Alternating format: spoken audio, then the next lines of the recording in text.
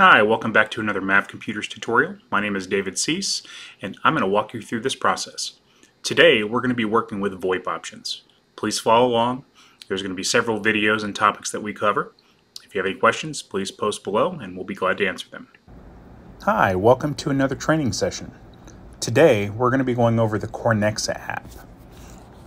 In this example, this is going to be used for Apple iOS, but you can search the Android store and find the same application. Alright, so once you log into your Apple store, find Corenexa and then download the program. Once downloaded, it's going to make you sign in with the same credentials that you use to sign into your dashboard. Once signed in, this is the screen that you're going to be presented with. Let's go over some of the options. As far as meetings go, this is if you were going to schedule a meeting, kind of like Join Meeting or Join.me.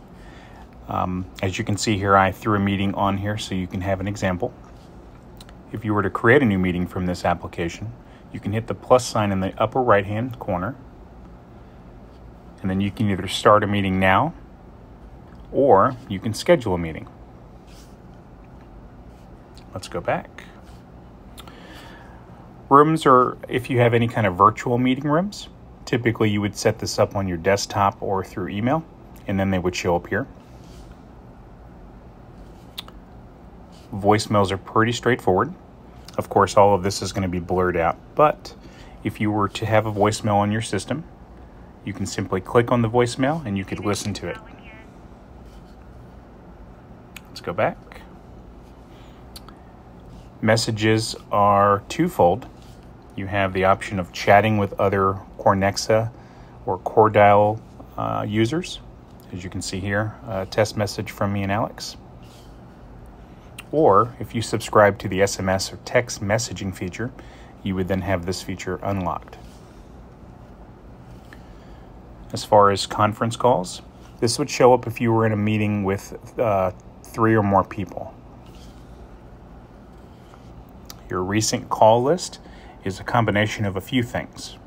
You have your recent calls, you have your dial pad, and you have your contacts, which includes all of your favorites, any community favorites, and your personal stuff. The same 3 items are here as well: contacts and dial pad. You have a virtual attendant. Typically, we do not set up virtual attendants. We use the auto attendants. But if you did have a virtual attendant set up, you would see it here. And then last but not least is settings. Settings gives you a few options of managing your notifications or logging or call options. Most important one here on this screen is if you want to set Do Not Disturb, you would just simply turn it on, and you would not be disturbed through the Corenexa app. Let's go ahead and turn that back off. Chat settings. This is how long you want to keep the settings before the history before they close. And then any meeting settings if you want to sort everything alphabetical or not. And then last but not least is going to be your profile. All right, that concludes our demonstration for today. If you have any questions, please comment below. Or, as usual, you can hit us up via phone at 512-251-6446 or via email at help@mavcomputers.com. Thank you.